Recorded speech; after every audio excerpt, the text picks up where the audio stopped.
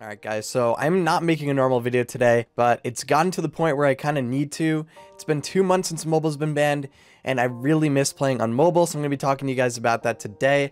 And I know where you guys are. I'm going to give, my perspective on it, other mobile gamers' perspectives, and hopefully, if anybody from Epic is watching this, maybe this will change your mind or will help to get mobile back a lot sooner, because I know there's the court hearings in May and July. That's literally like 8 or 9 months from now.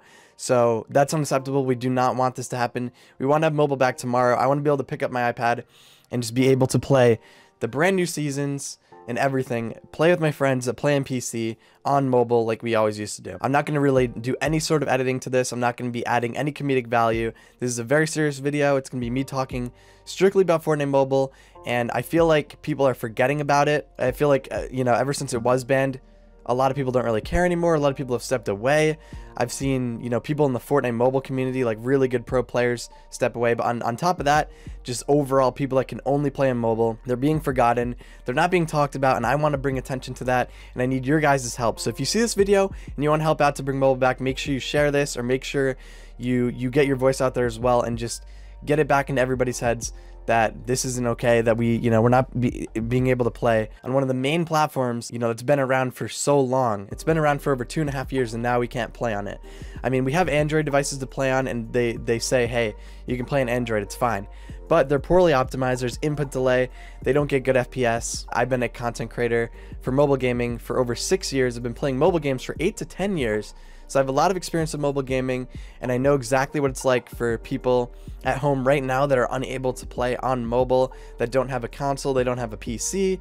Because back when I got into mobile gaming, the reason why I did was because I didn't have the opportunity to play Call of Duty or play any of these games that other of my friends are playing on their consoles and stuff. I did have a console, but my parents limited us to 15 minutes a day. We hardly could play, so I was like, I need to have something else to do that I can play and have just as much as fun. And I got into mobile gaming, and I was able to do it as much as I could every single day.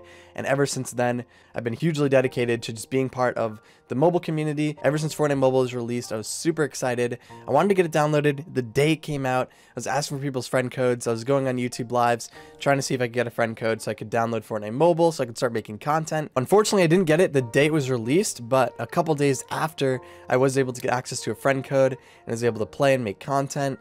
And one of my first ever videos was literally just me talking about how excited I was to play Fortnite Mobile, and I still am super excited today to be able to have the opportunity to play that game. So right now, obviously, Epic Games banned Fortnite Mobile on Apple devices. We already know the whole situation there, but we need to get it back tomorrow, next week. I don't want it to be months from now, guys. If it doesn't come back, I don't really know what I'll do. I don't know what I'm gonna do. I'm gonna figure out everything in my power to be able to get mobile back.